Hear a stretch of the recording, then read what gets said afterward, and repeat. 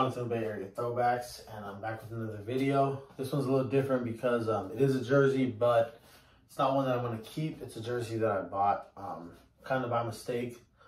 I'm returning it, but since I have the jersey, I said why not do a review on it. And the jersey is none other than this 1990 batting practice Mark McGwire jersey.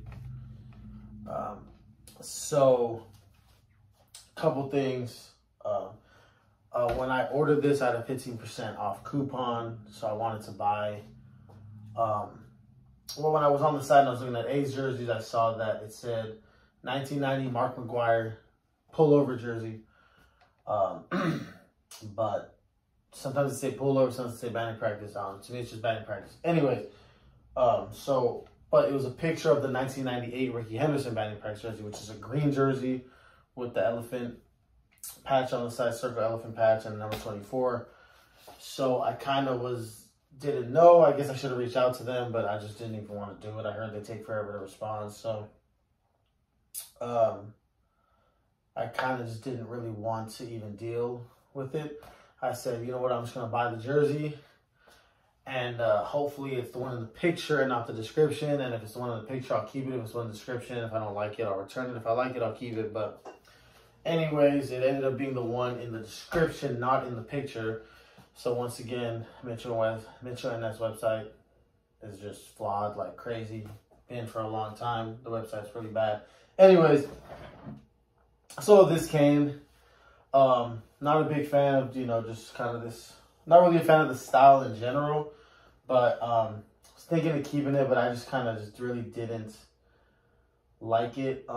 Certain things that they did. When I originally got it and I looked at a picture of a game used from this year, it was, to me, I thought it was way off this jersey, that they had just screwed it up. It was horrible. But then someone in the group Kings of Throwback showed me another picture of a game used jersey with the description.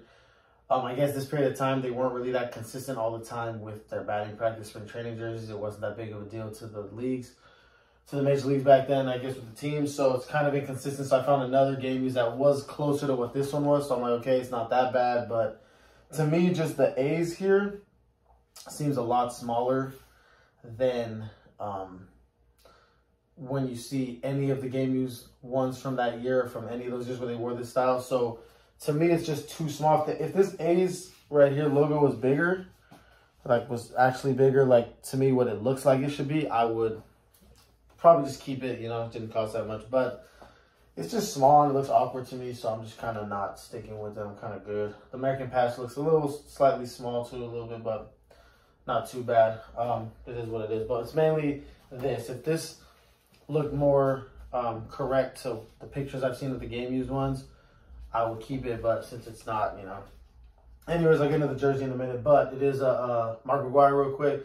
Played parts of 12 seasons with the Oakland A's to start his career, then the last few years with the Cardinals. I feel like a lot of people know him as a Cardinal because, of course, his first full season with the Cardinals, he had 70 home runs, which at the time was a record. The big home run race with him and Sosa, everyone says it saved baseball at the time. So, but at the end of the day, he did spend most of his career as an Oakland A, and played in a few, 3 World Series, if I'm not mistaken. 88 to 1990. 1988 to 1990 with the A's. So he had a lot of, good times with the A's. Plus, he got my favorite number 25 right there. But anyways, I'm talking too much, so let's just get into the jersey.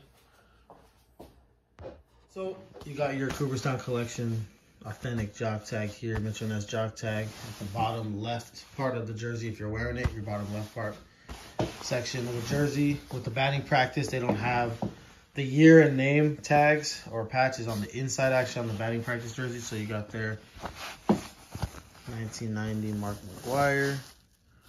You see that on this side? Yeah, you can see it there. So there's that.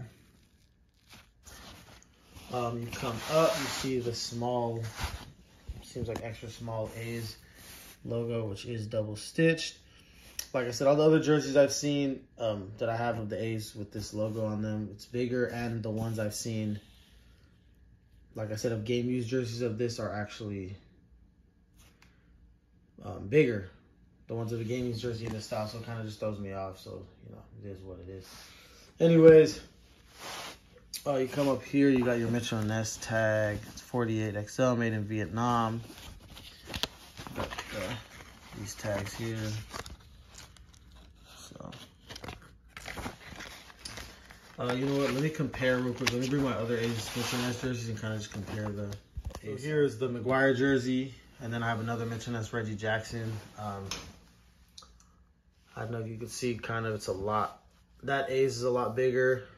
Then I got a Ricky Henderson BP jersey for Mitchell and Ness. This A is a lot bigger. Now, I'm not saying that they need to be these sizes just because these ones are bigger. Because at the end of the day, it's supposed to be based off that year's, the jerseys, you know, from the actual time. And if the 1990, you know, if I looked at the jerseys and they look, you know, the game used ones and they look tiny, I'd be fine with it. But like I said, I've seen the pictures. To me, they do not look like they're this small. So here you have bottom of the sleeve. It's that green, yellow, and green. You got the flag here that they had for the Gulf War at the time. If you look at the World Series jerseys from that year, the game jerseys that they wore in the 1990 World Series, which was the A's versus the Reds, they would have on their jerseys that they wore in the game, they had an American flag patch on their upper right chest right here, above the you know, the writing on their jersey. So on the BP, they threw it here. Now, I saw a game used jersey where this was like right on this part, connected, whereas I've seen, but then I saw, like I said, the picture that the Kings of Throwback members showed me, there's a gap. So I've seen jerseys both ways, game used, where the flag is right up here, right on the bottom of the sleeve where the green is, and other parts where it's a gap. So, you know, it's kind of, I guess they just weren't consistent with the jerseys back then, at least with the batting practice ones. So that's that. So you see the patch there. All right, let's go to the back. Not too much, really. It's really just a double stitch 25.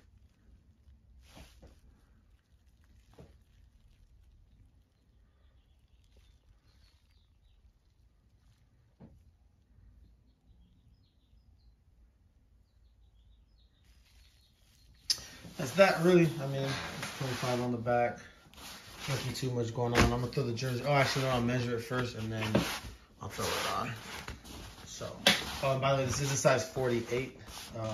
The batting practice jerseys are a little bit smaller usually than their game Mitchell and Ness jerseys. So, therefore, oh my bad, real quick. You see there's a little curve right there. Anyways, so I'm gonna measure it. This is a 48 in a batting practice. So only take this into consideration for a batting practice Mitchell and Ness. Chest from here to here is about 25.5 inches. Now let's check from the top to the bottom. Back here from the top to the bottom right here, it's 30.5 inches. So that is the size on a 48 batting practice. So I would let you know, for me, whatever size you get in a game jersey for Mitchell and Ness, the batting practice, you might want to go a size up, especially if the game jersey is a little tighter on you. So now I'll throw the jersey. This is the jersey on me. Pretty much fits perfect for me. So like I said though, this A symbol here just looks tiny. It just doesn't, to me, it doesn't look like the way that it looks in the pictures when I see the game jersey. So I just kind of, you know, gonna send it back. By the way, I did put in my request for a return on May 10th.